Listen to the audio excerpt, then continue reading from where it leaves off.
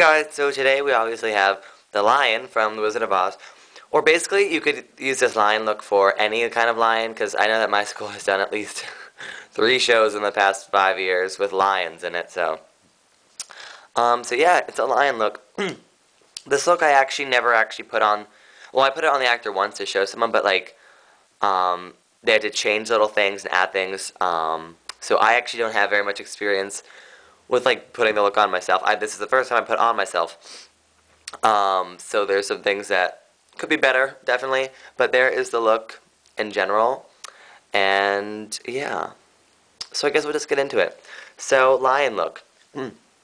First I'm going to take the cream foundation, Ben Nye cream foundation in the shade tan. And I'm just going to take a paddle brush.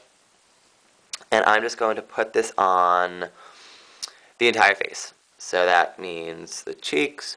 And okay, down here I already drew using this contour color in the Ben Nye contour palette, this brown shade, and I used like a flat brush, and I kind of drew a line, like I smiled, and wherever that crease appears, I just trace it out just to create the shape, just like that. So you'll see it'll end up like that. So create that shape. And then you can kind of just use the foundation and kind of draw around that, or fill it in outside of that. So onto the nose, cheeks. Use that line as kind of like a guide.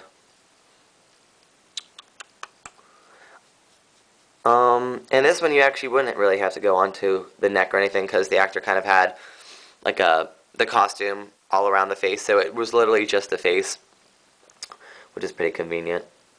So forehead.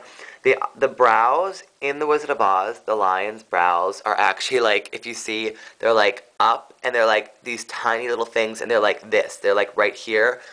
I do not have the supplies right now to cover eyebrows, but if I did, I would probably cover the brows and draw in little eyebrows up there. So if you want to go full out like the movie, then feel free to do that. So yeah. I doubt they would have had time to do that backstage though, because the lion's makeup was done last out of all the characters, because everyone else had to go on stage first. So yeah, get your face that tan shade. You can go darker or lighter if you need to, whatever goes best with the costume. But this tan shade worked out really well with the costume of the actor. So yeah. So now I'm going to take the cream foundation in white by Ben Nye, and I'm just going to take a brush. They use sponges the entire time in the show, which is typical backstage, but I just don't have them here, so I'm just using brushes. So I'm just going to like stipple it on and fill in that area. See, I already did one half. You just fill it in with white. So use the outline that you created and just fill it in with white. And there's kind of the tan goes below too, so the white kind of stops halfway down the chin. So yeah, just fill it in. Like so. And you can just use your finger to blend it as necessary.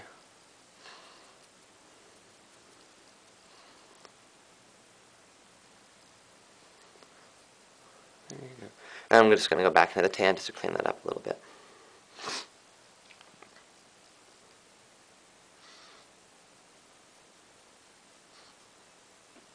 There you go. See that? And then I'm going to go back into that contour shade in the palette and just redefine that line a little bit using that brown contour shade.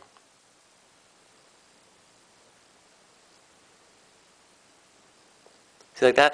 And then you can kind of take the line that you do and blend down, like blend into the tan, not the white, to kind of create like a little bit of a fade just so it's not quite so harsh of a line.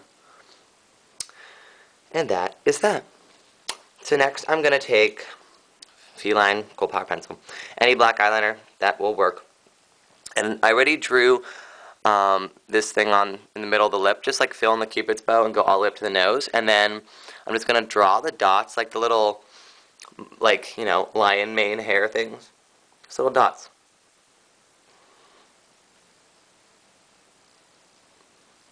You can eyeball it, just draw dots. No precise art to it. Like that. And then this part is my worst. You're just going to draw on whiskers.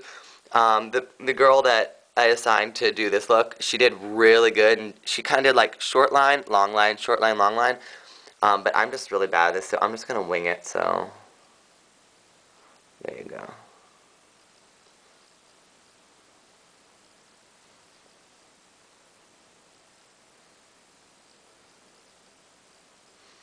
Yeah, see, it's more. She did more of like this than that, but I'm just really bad at this.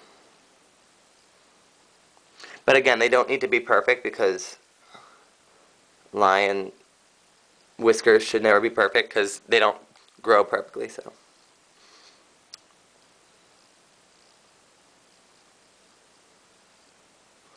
As you can see, I'm being very messy and very terrible, so I apologize for that. But you get the idea, right? Draw some whiskers. I'm just really bad at this part. I'm sorry about that. If you want, you could actually just use a thin angled brush and draw them on, but it was just easier for us to use pencil because we didn't have the time, really. And I'm actually just going to clean up a little bit. I'm going to take that tan foundation and that little angled brush and just clean up.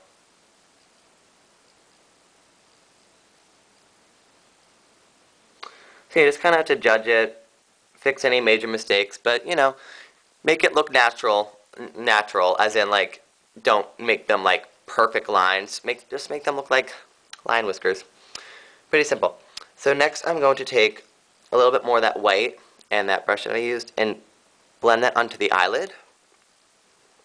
Not too much. I used way too much on the other eye, and this stuff is just so creamy.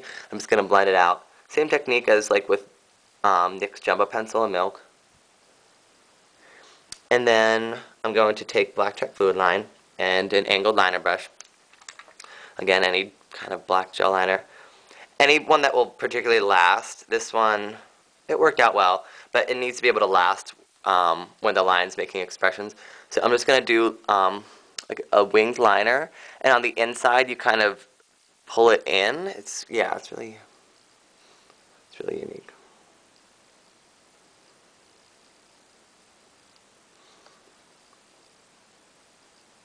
Sorry, I'm like...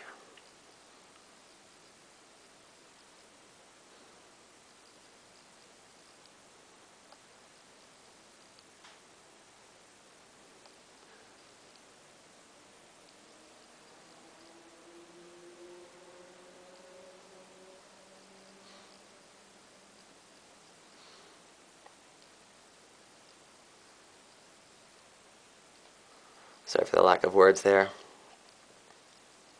I'm just really bad at this part. So do you see that? I did like a winged liner, and then it kind of goes in.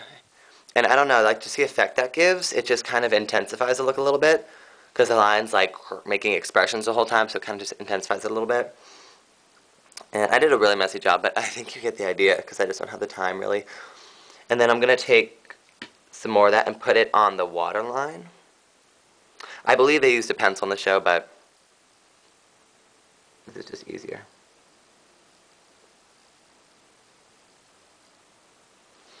So yeah, just like that. And then I'm just going to put on some mascara. Any old mascara will work. I'm just using a Clinique sample that I had.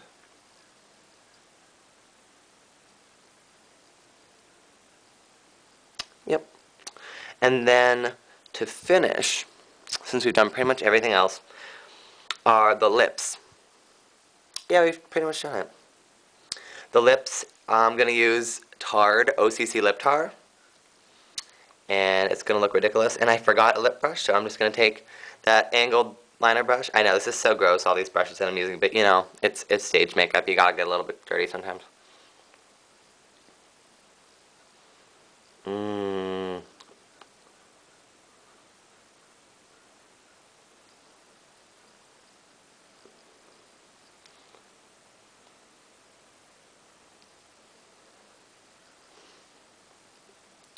And there you go. And that is the lion look. So I think it looks better from a distance because up close my lines, again, my whiskers.